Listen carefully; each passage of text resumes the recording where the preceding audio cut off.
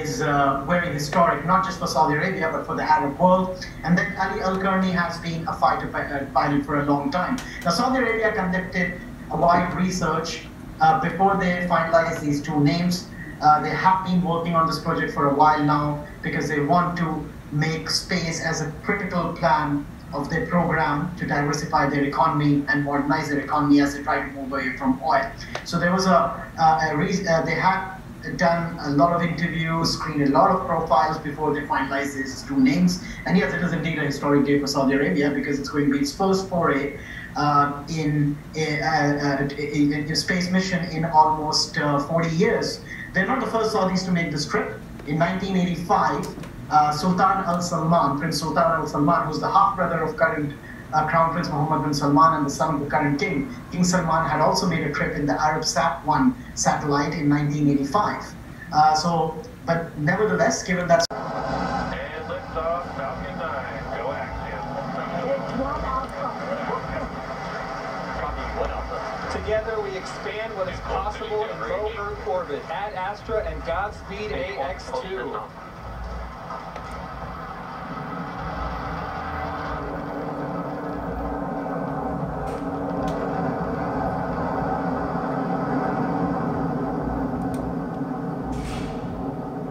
Plus 30 seconds into this historic. T plus 36 seconds into flight. A great view of Falcon 9 heading to space. Power telemetry is nominal. Great one call. throttle down. Power telemetry nominal. We're into the throttle bucket. Is the first stage is throttle down power on the Merlin engines in preparation for max Q.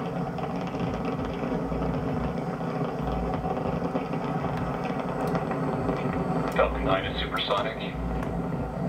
Faster than the speed of sound as we're getting great views from the first stage camera looking back at Kennedy Space Center Complex 39A. Stage 1 throttle up. Max Q. We're out of the throttle bucket. Stage 1 Bravo. Copy 1 Bravo. We're at full power, and that call on 1 Bravo, that's another one of those abort modes.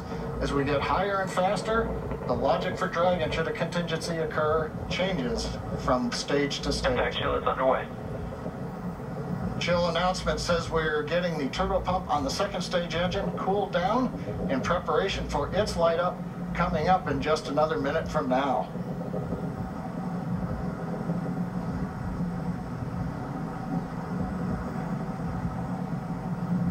Again, great views looking back, and you can see the contrail as we left 39A and the shadow of the contrail against the cloud deck around Florida. Now we're coming up, 3 big sequences and a view live of the crew inside Dragon. They're getting ready. We're going to get 3 events here. Main engine cutoff, stage separation, and then we're going to light the second stage engine. We've heard the throttle down in preparation for stage separation.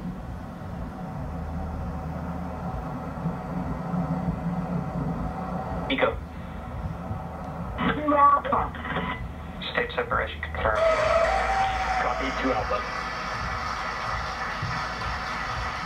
Impact ignition. Stage 1 boost back startup. All right, stage separation. We've lit the second stage engine. The first stage is into the boost back burn, working its way back towards Cape Canaveral. Views on the left side, that's the first stage. Engines running as we come back to the launch site or the landing site. Second stage engine nozzle is visible on the right side as we're powering the Axiom 2 crew into low Earth orbit on the way to the International Space Station.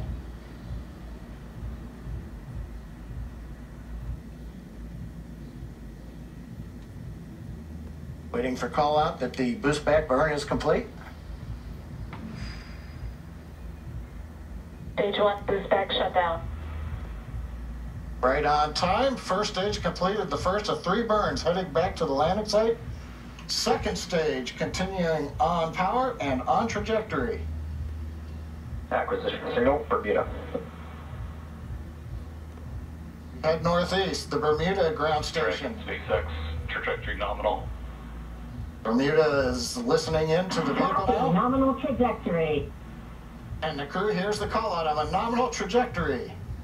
So 4 minutes into flight, everything continuing to go well, first stage heading back, and there's the crew on the second stage giving the ride into orbit to the space station.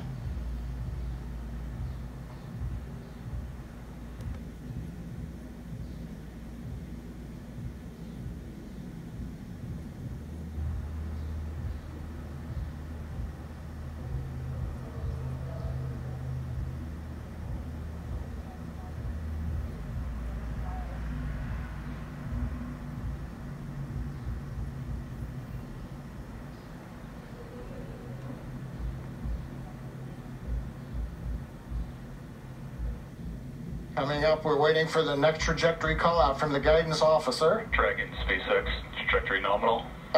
Love to hear those words. A nominal trajectory for Dragon. Copy. Nominal trajectory. And maybe even a little bit of excitement in the crew's voice. Commander Peggy Whitson calling back down, hearing that call out from GNC of a nominal trajectory. Left side of the screen, you can see the first stage. It's now beginning to orient itself so that the engines are pointed down towards the land as we will be descending towards landing zone 1 in Cape Canaveral. The 4 titanium grid fins have all deployed. They'll help guide They'll guide the first stage through once we get into the atmosphere following the entry burn, which will be coming up here in another couple of minutes. On the right-hand side, the second stage with the Dragon capsule on top, heading up the eastern seaboard of the U.S. We've just heard the call out of Boston. That's the New Hampshire tracking station, has picked up the signal. Dragon, SpaceX, trajectory nominal. GNC continuing to make those call outs that we want to hear. Everything continuing to look good. And the crew echoing them right back down. Good comms with the crew. We've been able to bring some live video shots from inside the capsule as they're headed to space. And there's another view of the crew. Stage 1 entry burn startup. And there we heard that the startup burn for that stage 1 booster, you can see it there on the left-hand side of your screen, has now begun. Stage 1 entry burn shutdown. In conclusion of that entry burn, that burn helps to slow the vehicle down as it re-enters the Earth's atmosphere. The first stage sees high drag, which scrubs roughly 70% of the velocity by the time that Dragon, landing. SpaceX, trajectory nominal. Love to hear that call out. Everything. Nominal trajectory. Beautiful view of planet Earth coming to us from the second stage views on the right-hand side. Left-hand side, our first view of the Space Coast once again. This booster is attempting a landing at LZ-1. Stage 1 transonic. That booster is now traveling near the speed of sound. Live view coming to you from one of our tracking cameras. We can see the grid fins actuating to help steer the booster down. Stage 1 landing burn. Stage 2 FTS has saved. Standing by to... Stage 1 landing leg deploy.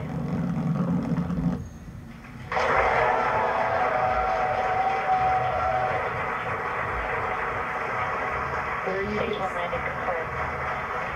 You can see that first stage has landed back at LZ-1. This is the first time that we have performed a land landing on a crew mission. Coming up next will be second engine cutoff, or SECO, and that's where after that engine cuts off, second stage will coast for a few minutes until Dragon is commanded to separate. Stage 2 is in terminal guidance. We're expecting SECO to occur in about 20 seconds.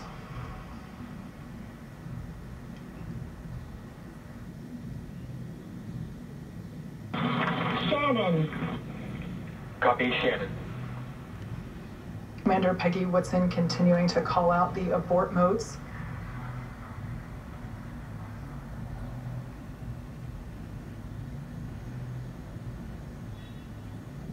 Nico.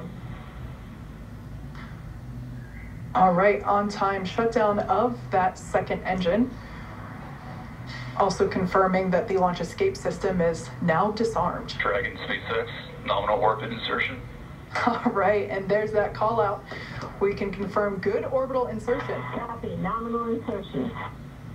Dragon SpaceX. All right, welcome back. You've been watching this very successful liftoff there at the Kennedy Space Center, and I want to go to you, Captain Kelly, to talk about this because, I mean, I have to apologize a little. I think we kind of undersold what we were about to watch, and that's all my fault. That's nobody else's fault. But I mean, just what we witnessed there for the last 10 minutes or so was just extraordinary.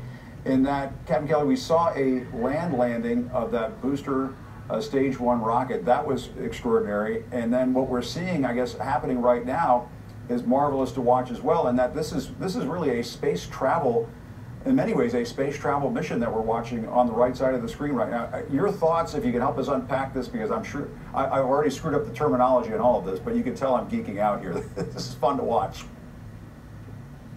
Yeah, you know, Jim, when the space shuttle used to fly, that I had the privilege of flying twice on, it was always a lot of drama to get it safely into space because it was such a complicated aerospace vehicle. There's so much that could go wrong.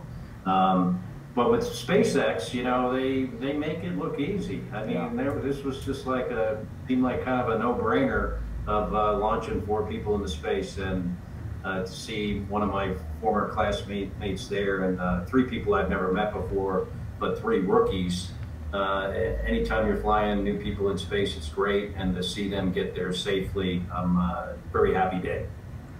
And the space travel component of this, Scott, I just want to ask you about that because the Saudis apparently paid for 2 of those passengers there. And then we have one of the paying customers is John Schaffner, I hope I'm saying his name correctly, an American who made his fortune in the international telecom business, founded the hardware company Duraline. I mean, we're at that stage now where rich folks can buy tickets on these things and go into space and go to the space station. Is that right? Yeah, it seems to be. It's a pretty incredible time we're living in. It's obviously still very expensive and out of the realm of possibility for most people around the world. But I think the more we do this, the more the cost will come down and the safety will go up. So this is just one small step, I think, to more frequent, common, and affordable access to space for everyone. And it would be great for everyone to have the experience of seeing the Earth from space, because I do think it changes you for the better. And I know you talked about that before. And Carlos, they must be, I know, as Scott was saying, they make it look so easy now, but that doesn't mean they weren't holding their breath down there on the ground where you are. Could you see any of that, that stage 1 coming back in? I mean, I don't know if you could hear it or see it, or forgive me if you're nowhere near it and I'm getting this completely wrong, but your thoughts on the ground there. Yeah, so no, we were able to see both the liftoff, and we were able to hear as that stage 1 rocket landed here at Kennedy Space Center. Everyone was trying to see exactly where it was going to come in because there is some cloud coverage out here, and all of a sudden you just heard that sonic boom and everyone just jumped back. The car alarms out here all began sounding, so we couldn't quite make out exactly where that stage 1 rocket booster landed, but there was no mistaking it had touched down because of that sonic boom. But as you guys have been talking, having seen this 4-member crew earlier this afternoon, when they first arrived here at the Kennedy Space Center, they arrived by helicopter, and they spent about 10 to 15 minutes with their families, and we could overhear some of their conversations. And these 4 crew members were all incredibly excited at getting to work. At one point, the mission pilot, John Schaffner, you could hear him telling his family, look, let's go, we're excited, let's do this. From there, they got into several cars and then made the drive out about 3 miles out to where the SpaceX rocket was located. And as you can see by these live pictures right now, they are, it appears to be in space right now, considering that it seems that they are in their space capsule. They're dealing with no gravity. You can see it seems like one of them is playing around with a stuffed animal, a teddy bear, that they're kind of passing along between one another. Jim? Yeah, thank you, Carlos. And Captain Kelly, just a few moments ago, we saw separation of the capsule there, and it's going to take a little while longer before it reaches the space station. Is that right? Yeah, I'm not exactly sure.